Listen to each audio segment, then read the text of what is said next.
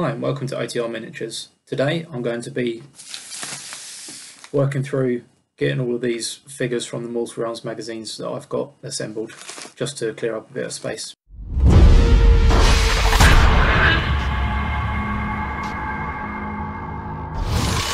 So, cue time lapse. So I thought I'd do something a bit different whilst you're watching the time lapse, and I thought I'd read from the book that I got with the Mortal Realms collection, which is The Amethyst Stave. So sit back, relax, and enjoy. From the maelstrom of a sundered world, the 8 realms were born. The formless and the divine exploded into life.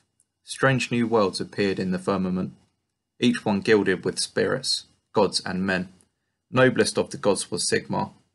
For years beyond reckoning he illuminated the realms, wreathed in light and majesty as he carved out his reign. His strength was the power of thunder, his wisdom was infinite, mortal and immortal alike kneeled before his lofty throne. Great empires rose and, for a while, treachery was banished. Sigmar claimed the land and sky as his own and ruled over a glorious age of myth. But cruelty is tenacious. As had been foreseen, the great alliance of gods and men tore itself apart. Myth and legend crumbled into chaos. Darkness flooded the realms. Torture, slavery, and fear replaced the glory that came before. Sigmar turned his back on the mortal kingdoms, disgusted by their fate. He fixed his gaze instead on the remains of the world he had lost long ago, brooding over its charred core, searching endlessly for a sign of hope. And then, in the dark heat of his rage, he caught a glimpse of something magnificent. He pictured a weapon born of the heavens, a beacon powerful enough to pierce the endless night, an army hewn from everything he had lost. Sigmar set his artisans to work, and for long ages they toiled, striving to harness the power of the stars. As Sigmar's great work neared completion, he turned back to the realms and saw that the dominion of chaos was almost complete.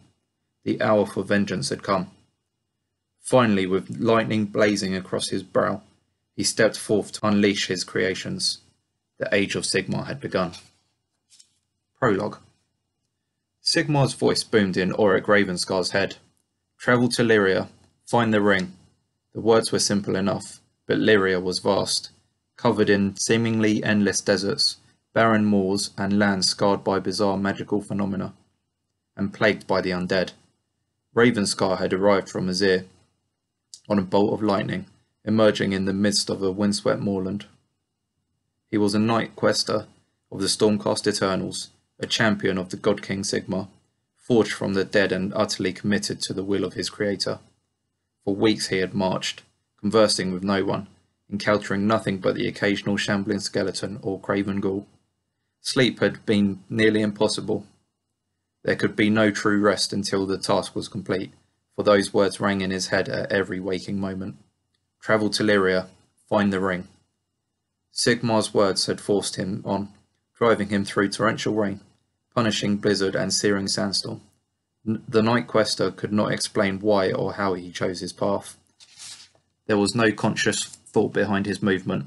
His route was decided by fate, or perhaps by the hand of Sigmar himself. He was close now, though. He knew this feeling well.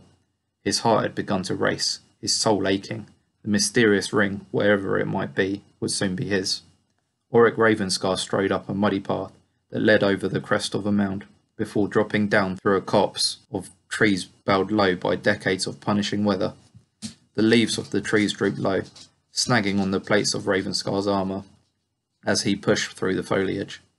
As he emerged from the thickest of the brush, colossal iron gates rose out of the gloom before him, their bars decorated with skulls and overgrown with grave rose briars. His nostrils flared at the sickly sweet smell of the flowers. He was drawn forwards, through the gates, which opened at the lightest touch, revealing haunting rows of crumbling tombstones beyond.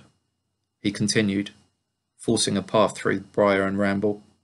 Eventually he came to a stop before a stone mausoleum, half buried under overgrown foliage. It was ancient. Of that he was sure. As he brushed the ivy and brambles from the tomb's entrance, faint sounds echoed from within, like the grating of stone against stone. Grave robbers. Or perhaps the dead had beaten him to the ring. Whoever they were, they would not escape with their prize. With the aid of his blade, Ravenscar began cutting away the rest of the foliage that covered the exterior of the tomb, searching for the entrance. After some considerable effort, his armour gauntlet came to rest against the wrought iron gate that covered the entrance. Thieves would have needed to clear the vines before entering the tomb, he thought. The night haunts, undead servants of Nagash, the great necromancer. With no physical form to speak of, they were capable of passing through solid walls with ease. With more urgency now, Ravenscar cut the rest of the vines from the entrance and ran a hand against a stone arch. The dilapidated iron gate that covered the dark entrance to the tomb had rusted badly and looked fit to collapse at any second. At its heart, it featured an elaborate metalwork sigil depicting a twin-headed viper coiled around a staff.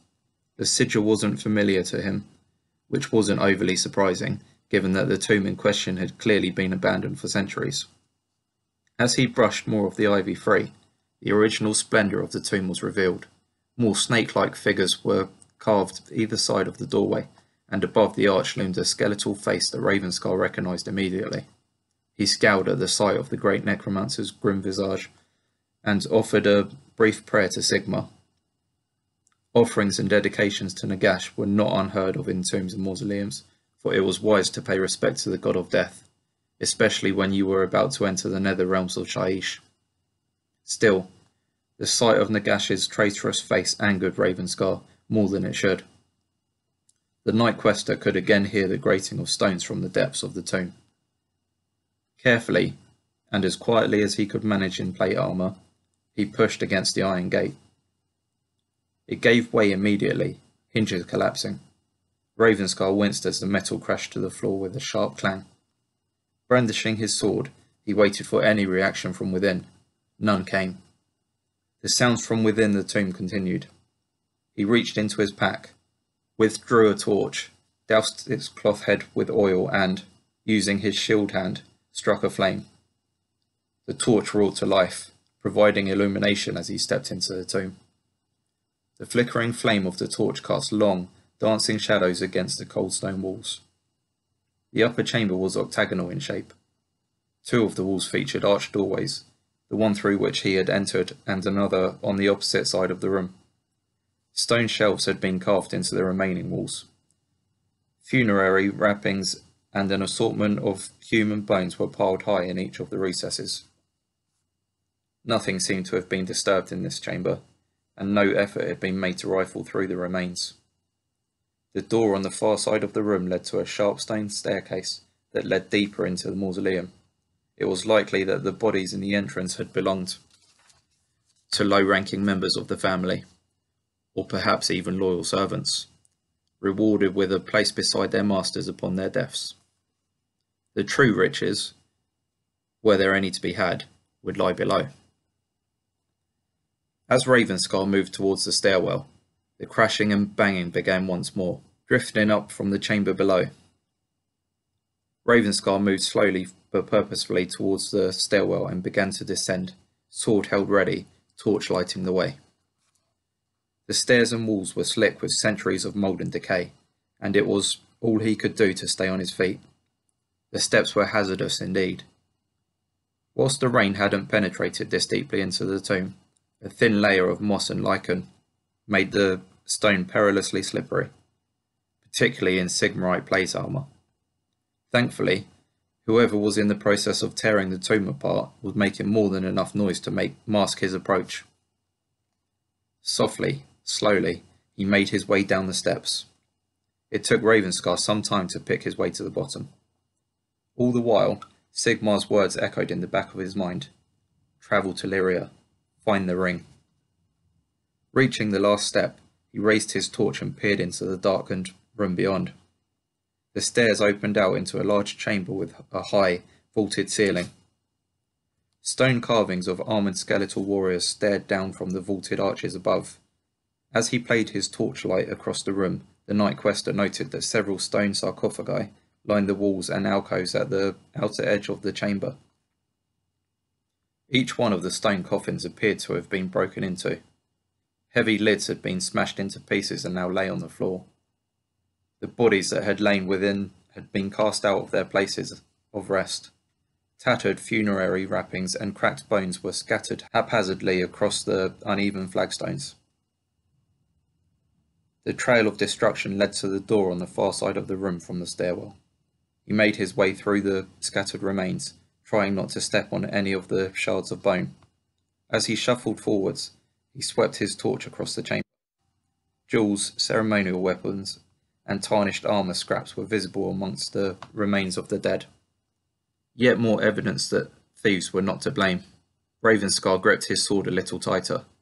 Continuing towards the doorway, he noticed that the temperature in the tomb had begun to drop, getting colder and colder the deeper he delved. His breast now condensed into clouds in the chill air before him. He felt the cold less than any mortal, but this chill was uncomfortable, unnatural. The scrabbling noises had ceased by the time he reached the door, blanketing the tomb in a silence that had him on edge, ready for some foul spirit to leap out at him at any moment. The door covering the exit had long since crumbled away, leaving only a few traces of worm-infested wood and rusted iron that hung limply from the frame. He edged towards the doorway and, torch in hand, peered inside. The torchlight fought the darkness of the chamber, partially illuminating it. This room was circular in shape, with the same vaulted ceiling as the previous chamber. As his eyes moved across the space, he noted that the carvings here were far more elaborate. Tattered tapestries of skeletal warriors and plate-armoured human soldiers battling each other hung limply from the walls on the right side of the room, worn by time. The floor was marble, its surface smooth and even, its once sparkling surface now dulled by centuries of dust and neglect. Then the light fell upon an open sarcophagus. The lid had fallen to one side. Upon its surface had been the image of a bearded and robed man, his hands clasped across his chest. A name had once been etched into the coffin, but time and corrosion had rendered it indistinct. Ravenscar swept his torch around the chamber, only for its flickering light to fall upon something that caused him to raise his sword. The gaunt figure of a woman stood in the torchlight. She appeared to be standing between two stone sarcophagi, the open one on her right and another to her left. Her form seemed to glow softly in the firelight, motes of dust glinting in the air beside her. She made no move to turn, even as the flickering light of the torch fell across her. Auburn hair flowed down her back, and she wore a tattered dress that seemed to float and glint in the still air. Ravenscar noticed that the bare skin on her arms was a milky white, the sickly pallor of the dead. A musty stench filled the burial chamber, and despite the cold, the air seemed thick and heavy, sapping his strength as well as his will. Ravenscar edged forwards, dagger raised, and opened his mouth to address the stranger. "Turn around. Let me see your face," he growled. The closer Ravenscar got, however, the colder he felt, and then he was no longer able to form any words. As he moved, he slipped slightly on the damp flagstone floor, nearly losing his footing. The figure shifted in the light, her hair whipping around as she turned to face him. Ravenscar felt a shiver run through his body as he took in the woman's features. Deep red hair framed a face that would have inspired blood-chilling fear in a mere mortal. Her features were contorted into a horrific expression of misery and rage. Her milky skin was stretched tight across angular cheekbones, and her lower jaw hung wide open, exposing a set of rotten teeth. She drifted forwards, giving out a croaking moan that seemed to reverberate through the night quester's bones. It was then that Ravenscar noticed she had not been standing between the sarcophagi, for she had no legs. The lower half of her body trailed away in a haze of ghostly funerary wrappings. Her eyes were the most terrifying thing of all, however, pitiless pools of hatred that glowed with a soft, green light. The spirit's glowing gaze seemed to pierce Ravenscar's very soul, but he was no mere mortal. He was a night quester of the Hammers of Sigmar, and it would take more than a mere spirit to make him flee. He recognized the cursed creature as a tomb banshee, a servant of Nagash and a creature of pure evil. In one of her pale, clawed hands, the ghaist held a wicked dagger. In the other, something silver sparkled in the dancing light. "Find the ring." The spectre howled, a terrifying and potent scream that threw Ravenscar backwards, causing him to stumble and fall. As he struggled to get to his feet, 2 more banshees drifted through the walls of the chamber. These spirits appeared as empty bodices, their faces covered by silken veils. He recognised them immediately as Maimon banshees, for he had heard tales of such creatures and their desire to kill those with magical power. Each of the banshees carried a wicked dagger in one of their clawed hands. They swept through the chamber at a furious speed, darting past their red-headed ally and straight towards the prone knight. Ravenscar rolled to his feet and through the doorway he had come through, keeping the Ghaist in view as he did so. His eyes darted between the 2 Maimon banshees, and he waited for their move. They circled him menacingly. "I am Auric Ravenscar," he bellowed, voice rolling like thunder. "Knight Quester, honoured son of Sigmar, I will claim what belongs to Azyr. I will not be denied. Flee or be destroyed." "The key is ours!" the Tomb Banshee screeched in reply. "You will not leave this place alive!" The first Maimon Banshee darted upwards, nearly touching the ceiling before diving towards Ravenscar from above. The second one came in low, trying to slash at his legs. With a speed that seemed impossible for such a large man, the Knight Quester lunged forwards and thrust his blade upwards, skewering the first spirit through the chest. It howled in fury and pain, before disappearing in a cloud of green mist. One of the Ghaists dispatched. He turned to the second, angling his shield downwards to deflect its wild strikes. The spirit, unable to breach Ravenscar's guard, shrieked in fury, circling him, stabbing and hacking furiously with her icy blade. Each strike of the cursed blade scraped across the face of Ravenscar's shield, with an agonizing screech that tortured the senses. Ravenscar fended off the creature's increasingly desperate attacks and drove the Ghaist back with his shield, before launching into a series of counter-attacks. The Banshee was fast, but Ravenscar fought with patience, timing each of his strikes to perfection. The Banshee's attacks became even more desperate, and as the creature overcommitted to a flurry of dagger strikes, Ravenscar dropped an armoured shoulder and thrust out his sword. The death strike cut into the spirit's shrouded form, finally inflicting a wound grievous enough to break apart its incorporeal body. The defeated Ghaist emitted one final shriek of fury before fading from existence. The swift demise of the Maimon Banshees left only the Tomb Banshee remaining. This one was the leader, Ravenscar surmised. She floated in the doorway at the far end of the room, her jaw open wide, teeth bared, the smell of rot and decay emanating from her mouth. Ravenscar charged, trying to cover the ground before the Ghaist could unleash a scream. He failed. The scream penetrated his soul. He could feel its fell power, the cold burning through his veins.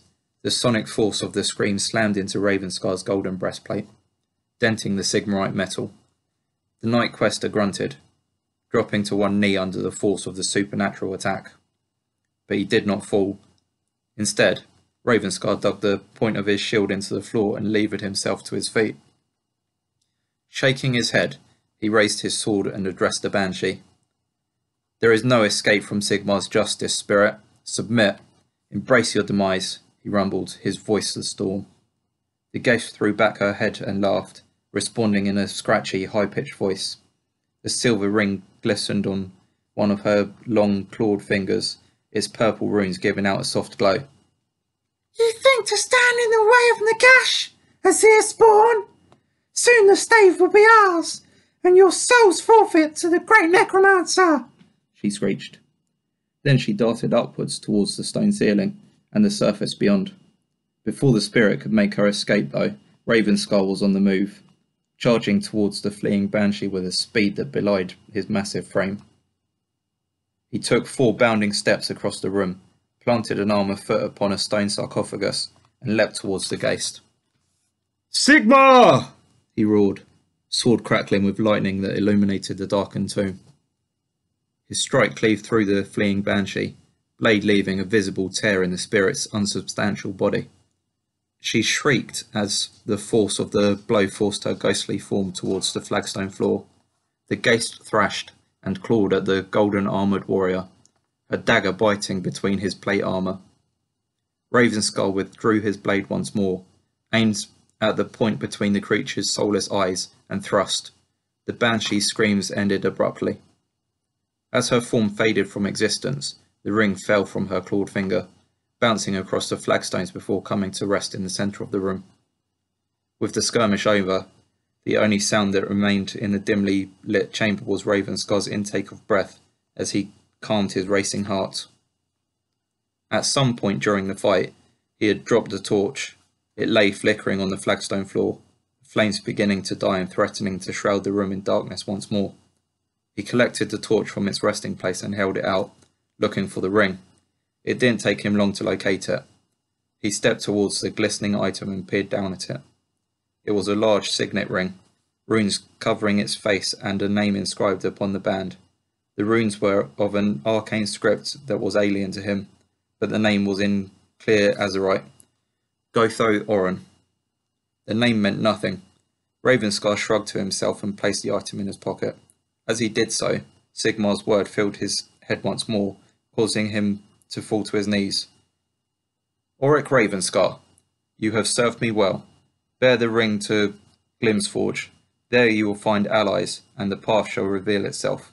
Retrieve the stave, Night Quester. Rising wearily to his feet, he sheathed his sword and headed for the surface.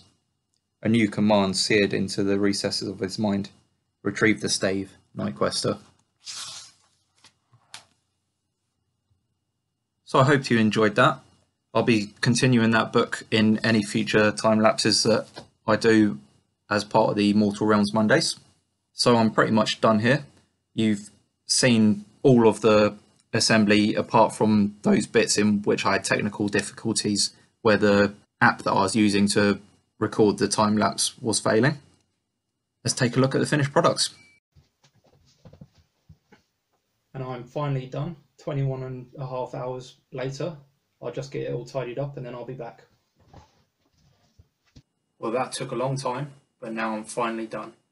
Had a few technical issues with the time lapse, but I got all the figures that I wanted to assembled. So now I'm ready to actually crack on, do it issue by issue, make the videos hopefully weekly as I'd planned. So hope you enjoyed this one. It was a little bit different. Thanks for watching. I'll see you in the next one.